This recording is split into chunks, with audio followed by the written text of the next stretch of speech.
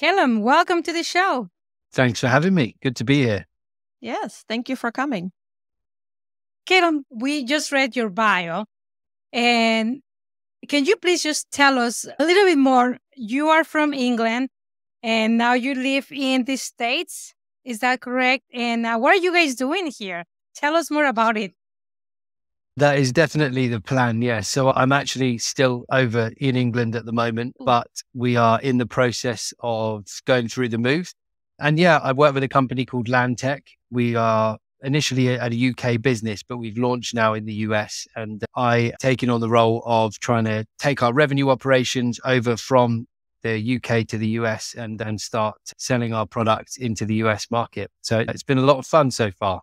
You're telling me that you had LandTech in the UK first.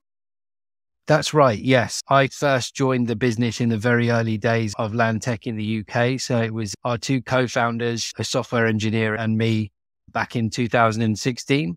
And over about a 6-year period, we grew the business up to a good size. We raised a £50 million funding round in 2021. And the purpose of that funding round was to take us over to the US and help us build the business out here. That's where we are now. The last couple of years have been busy building and developing something to take to the market.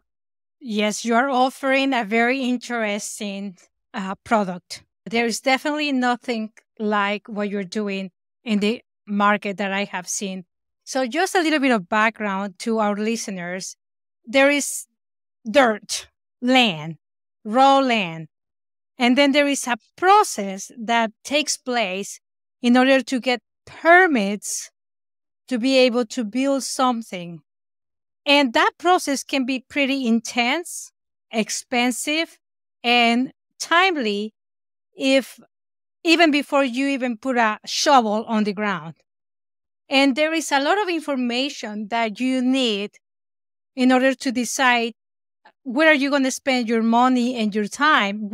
What piece of dirt will give you the business that you're looking for? So their product, LandTech, is exactly the tool that will give you all that information. Can you tell us a little bit more about that, Calum? For sure. Yeah, that sums it up pretty well. We are creating a platform to help real estate developers, brokers, anyone that's in the market that's looking to try and get in early with a piece of land and directly with a landowner rather than necessarily just buying something that's listed on the market. And we want to be able to provide people with access to all of the hard to find data about that piece of land at the click of a button. So they can see who owns that property, how is it zoned, what's the future land use, is there any permits that have been pulled there? Is there any hazards or wetlands that might impact what I wanted to do with it? And all of these things exist, but it takes time to navigate from one to the other, lots of different places to get to. So if we can simplify that and put it in one place, that saves our customers a lot of time.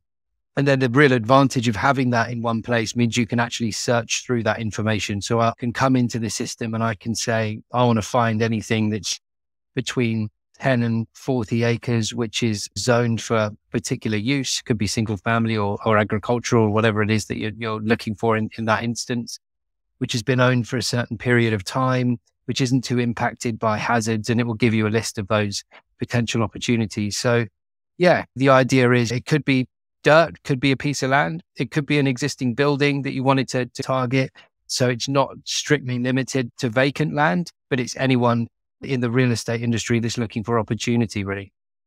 My blood is boiling because I spent months last year going through the county's websites, trying to understand their current zoning, and then trying to understand where the future land use is. Because this is the other thing, folks. If you're not in this business, you need to realize that sometimes, for instance, here in Florida, in Hillsborough County, where close to where we live, let's say that there is a certain amount of land that is going to be preservation land. We want to keep that as just raw land that is going to be as a buffer for our communities. Now, there is other areas where the jurisdiction, the county, wants to allow some buildings to come. They have already designed what the layout is going to be. We want single family homes here, and then we want some apartments here, and then we want some industrial here, and then we want some retail here. Anyways, they have compiled all the data for the future land use in one place. And you guys are the only ones doing that. Yeah, as far as we've seen, we're the only ones that kind of are doing that and pulling it together with these kind of other data pieces. And for us, that's what we're really good at, is finding hard to find, difficult data, kind of putting it through our data engine and simplifying it and putting it on a map in a standardized way. Because this is the other thing. When you go from one county to another, zoning codes are different. So unless you know what you're looking for, it can be a minefield, even trying to find out what that means and, what's single family, what's multifamily, what's commercial, what's industrial. So we try and simplify all of that, color code it. You can just scroll across the map, across the state, and it makes sense of all that data just by looking at it. So yeah, it's a big job and we haven't seen anyone else doing it just yet. And that's probably why. Maybe we're nuts for giving it a go. And on that point, one more thing, Calum. Every county has a different website style and software. So you're going from Manatee County, which is pretty rudimentary. That website must have been built in the 1920s. I'm just kidding. It is that horrible. And then you go to Hillsborough County. It's a pretty decent website. But then you go to, that is just, anyways, I stop. Go ahead, Lidiya. Yeah, like each county has their own things. You mentioned about hazards. A lot of people don't understand. They think, oh, it's land. What kind of hazards could it be? Can you touch a little bit on those hazards? Yeah, for sure. I think particularly in the Florida market, flood risk and wetlands are things that you really have to be careful about. You don't need to speak to many people in the industry to know that insurance is a hot topic at the moment. It's difficult to get properties insured in Florida, and where you sit in regards to these flood zones and these wetlands are going to have an impact on the insurance cost, or whether you can even get that insured. In certain places, you just won't be able to do it. In terms of those key hazards in Florida, that's something that we can map out. So straight away, you can stick that layer on. And if you're assessing a property or a piece of land, it will immediately show you whether or not there's any of those considerations that you need to take into account before you think about moving forward with a purchase. A lot of people confuse those two things, flood zone and wetlands. What is the difference? Can you define that? Because people think it's the same thing. Sure. So I think the key difference there really is flood zones are areas which are potentially liable to flooding, and they will usually give you a percentage risk on how likely that is. There's different categories of it. I think if you go right down to the lowest category, pretty much the whole of Florida has some level of flood risk, but it's a pretty flat state. But when you get to the higher levels, those are the things that the insurance companies are really looking at. So it doesn't mean that they're wet. If you were to walk past it, you wouldn't notice anything. It would just look like any other area, but they might have a higher propensity to potentially flood if there's heavy rains or if there's issues with flooding in the area. It could be that it's near an existing waterway, a river or a canal, something like that. Whereas a wetland is exactly that. A wetland is something which is wet on the ground. It's a lake, it's a river, it's a swamp, it's a something, but it's there and it's wet right now. So those areas you can't build on. If there's wetlands, you can't build on top of a lake. That will impact the buildable area of the land that you're looking at. If there's wetlands in there, you'll have to factor that into what you can actually build on. Calum, I'd like to take a moment here, just pause it for a minute from talking about the actual software. Can you share with us, with the normal peoples, the mortals, how did that idea came about of creating this software? Because when I'm having a beer with Lidiya or when I'm just like chit-chatting, I don't think about, let's create a software that is going to have all this data. And so what is the backstory? I guess that's my question. It's a good question. It actually all started with a tweet. So this would have been back in around 2015, maybe late 2014. Our co-founder, Andrew, he is a software engineer. He comes from a technical background on that side of things rather than a real estate background. He was trying to think about buying a piece of land in and around London to build himself a house. So he wanted to build himself a house. He started trying to find out where he would walk around in Shoreditch. If you've been into London, certainly if you were in London in that kind of time, there was parts of Shoreditch you'd find these kind of patches of just empty land around, and it's quite close to the city. So surprising to see a lot of that has now been built on. But at the time he was thinking, oh, I'll just buy that and I'll build myself a house there and that'll be great. And it was only from him trying to find out who owns it, what can you do with it, all of the information that we now provide in the platform, he realized it was really difficult to get to. So the initial idea was actually designed as a platform for self-builders. So if you or I wanted to build a house, Andrew's idea was that he would compile all of this information that you would need to know on on the land that you might want to buy and put it in one place for self-builders. He tweeted about it, and the other co-founder, Johnny, saw that tweet, and Johnny had a background in town planning, and they met up and had some conversations, and the business was born from that. And in the early days, they realized quite quickly that although there are self-builders, there is a market out there for self-builders. Actually, the real estate developers had the same problems with finding the information as the self-builders did. And there was a much larger market there. And of course, the other good thing is self-builders would only ever want to use our product once. You buy it, you build a house, and that's it. You never need to use our services again. Whereas real estate developers are always looking for the next opportunity, always looking for the next site. It made more commercial sense for us to pivot and focus on that market. Yeah, that was around the time that I joined, once they'd made that decision and started building out the product in the UK. And what is your background? How did you know them? So my background has mostly always been in real estate. I was what in the UK we'd call an estate agent, which is a realtor in US terms, for 5 or 6 years when I was in my early to mid 20s. So I did that for a while. I did a few land transactions when I was doing that as well, and I had a real interest in development. I moved from there into a executive search headhunting company where I was working specifically on senior roles in land and development in and around the London area. So I built up a really strong network of developers and agents and people that work in that space just through kind of the headhunting side and the recruitment side. And that was how Johnny ended up reaching out to me. He asked me if I could introduce him to anyone that buy the land. So I made a few introductions to people that I knew. And then he asked me if he knew anyone that might want to come and start trying to sell his new product. And I thought it looked too good to get someone else the job. So I said to him that I'd be interested, and we had a chat, and that was that. So yeah, it was very serendipitous, I think. Sometimes it's funny how the decisions that you make throughout different kind of courses of your life lead you down different paths. And I'm definitely glad I made those decisions and had that chat with Johnny back then. I tell you, it's not news. For instance, Lidiya and we're part of a multifamily group, and we both realized that we probably want to do capital raising within the multifamily space. But Lidiya was always busy with her brokerage and her business. And then we had a hurricane come last year. Its name was Ian. And then I approached her again, and she says, Mina, my offices blew up. I think I can join you on the podcast. And I'm like, really? Anyways, that's the story. It's funny how those things work out.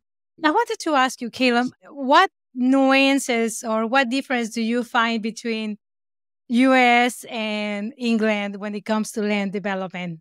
So there are some on the face of it, there are some quite big differences. In the US, obviously, zoning is generally what will dictate what you can and can't build on a certain piece of land or in a certain area. The zoning codes are there. You can apply for rezoning or to change the zoning. It's quite a long process, and some companies seem to be willing to take that on and others aren't.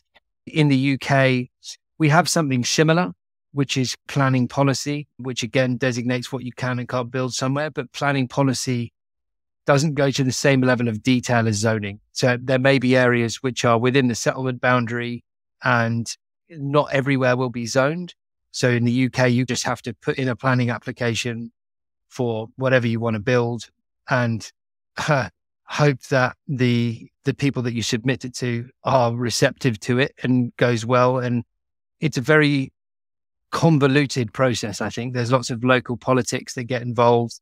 There are precedents that are set within planning policy, which mean that in theory, if you follow the policy, you should be able to get something through. But we hear stories all the time of developers who submit planning applications that are 100% policy compliant, and then it gets refused at planning and they have to go through a long appeal process to get it through. But it was interesting from having the conversations that I've had in the last 6 months or so. There are a lot more similarities than I initially thought with the two markets. Deals are often structured in a similar way and even called the same thing. So option agreements are quite common in the UK with a contingency in place on getting planning permission. And we've seen that a lot in the same thing in the US with contingency on rezoning or contingency on getting rezoning through. But the major difference that you see is just the scale of the market and how big the states in the country is. It's the UK is a fraction of the size of the US, of course. I think we looked at it the other day, and even just in the Florida market, there's more property developers than there are in the whole of the UK. It's a much bigger market to try and tackle. But I've got one good stat, which is in the UK, we have over 300 local authorities. And for us, the local authorities is like a county. That's what will dictate the planning policy. And I think if you wanted to cover the United States, there's 19,000 counties to cover. So lots of data for us to scrape and aggregate and get onto a map if we want to cover the whole of the US. So that's the plan. So we've got some work cut out. Tell us about that, Calum. So you completed England, then you moved to a bigger market, the US. You're starting in Florida. And so what is the goal? Are you really trying to cover the whole country? Yeah, that's definitely the intentions. We want to get to the point where we'll have national coverage across the US. Some of the data sets that we already have national coverage. We don't have that in the platform just yet, but with the data that we have, once we acquired it already covered the whole country. Other data sets, we have to go at a county at a time or an MSA at a time. So there's definitely lots of work to be done, but we're in Florida for now. Right now, we are in the process of deciding which states will be next when we start to roll things out. And we expect to roll data out into some new states in the early part of next year. But I'm finding it really exciting at the moment. The conversations that we're having now, the reactions that we see when we show people the product remind me a lot of the early days when we did this in the UK. So giving us lots of confidence, shaping up to be a good end of the year for us. And I'm really excited about getting out to the US and moving out there and seeing what we can achieve in 2024 and beyond. That's what entrepreneurship it's all about. You find a need in the market, and then you take on the responsibility of finding a solution for that need. Yeah. And then you take on the responsibility of taking money from certain folks to apply it for that solution. And then you bring it to the market. At that point, you spend time, effort, tears, money, everything into those projects. And then you just hope it's going to work, right? You were right at the beginning. That is a real need. And really, I salute you for that. Yeah. So I want to ask you this. Why did you choose United States and Florida? Start with Florida from all the other states and all the other places. So there were a few factors that went into that. We did a good amount of research and looked at lots of different options before we made the decision to go with Florida. The research was done back in 2020, 2021, when we first raised the money. And it was obvious at that point that the market in Florida was just exploding. There was an enormous amount of inward migration with people flocking to the state. It seemed the real estate developers that we'd spoken to out there were really excited about what was happening in the market. So those were the major driving factors. It also helps that Florida's on the East Coast. So the time difference between the UK and Florida is not so drastic as if we'd picked a state on the West Coast. And hey, there's lots of sunshine as well, which helps a lot, right? I think coming over from the UK, it's nice to pick somewhere that beats our weather, and Florida certainly does that. That's awesome. That's true. Sunshine. You can't beat sunshine because you guys are very rainy and you don't get the sunshine. That's very true. I believe I heard somewhere, I Actually, was just trying to look it up, that there was nothing going on in Florida before air conditioner was readily available. If you look at the population in Florida, it used to be just the natives and the Cubans or the Latin people that would just immigrate to the States. And then air conditioner was more readily available.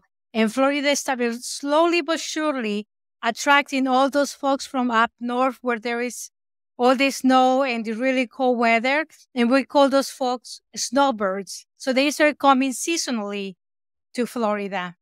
Now, what happened in 2020, and no wonder you chose Florida, is that the government, the state government, kept pretty much open through the whole COVID, and it just attracted so many That's true. people.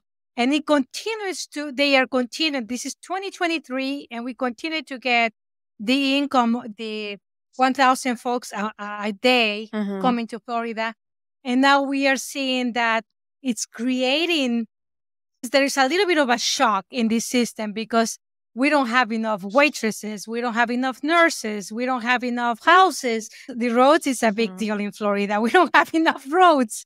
And anyways, but it's really interesting to be here and to be a witness of what's happening. definitely. Have you noticed a big difference in all of that stuff living in Florida the last few years with people coming in, the traffic and Oh boy, just yeah, number I've of been living in the people? United States since 1990. And let me tell you something, like each year, I feel like more and more people are coming and moving to Florida. So yeah, definitely.